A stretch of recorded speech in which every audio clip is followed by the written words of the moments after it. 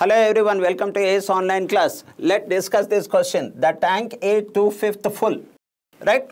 The P fill it in 10 minutes and Q empty it in 6 minutes. And in how many minutes will the tank get empty when P and Q both are open? So this is the information we have.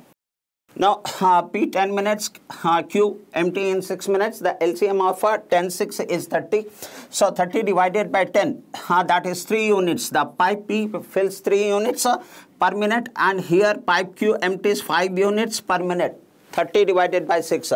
So in per minute, the total 2 units are getting emptied. 2/5 are filled. So that is 30 liters is the total.